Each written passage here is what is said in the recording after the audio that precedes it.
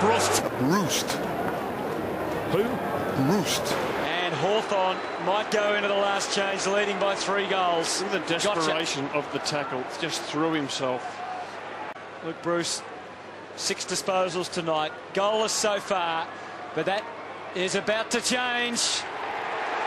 Very composed, and the Hawks lead by 17. Osborne's kick.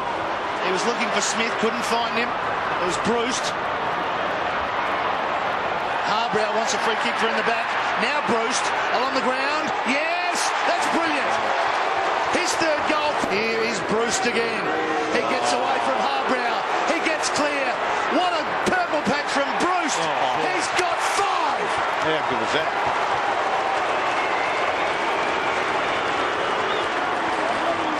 Well, that's just a man chock full of confidence, isn't it? I mean, he's no slouch, Jared Harbrow, his opponent, but he's proven time and again to be a reliable goal kicker. Terrific decision to kick the ball off the deck, Cameron Breust, and then have a look at the little shimmy. He fakes and then goes boundary side. And then what I liked is once he gets his balance back, he slows right down almost into his set goal kicking routine and kicks truly. He was nearly through then.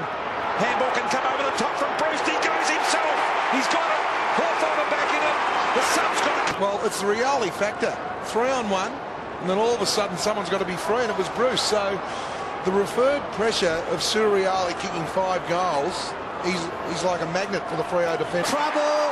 There's the quickness. Rioli trying to pickpocket Jamison. Smith again. Inside. Breust. They've got another one. I can smell a kill, the Hawks. Breust turns, looks at goal.